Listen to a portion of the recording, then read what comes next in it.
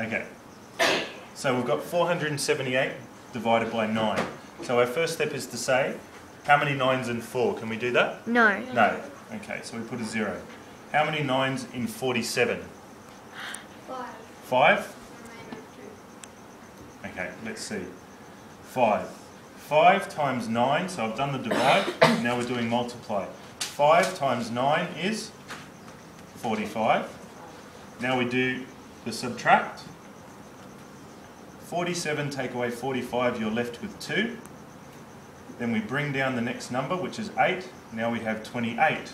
How many 9s in 28? 3. Now we do the multiply. 3 times 9 is 27. We do the subtract. 28 take away 27 is 1. Can we go any further? No, so we're left with a remainder of 1. Right. Stop it now.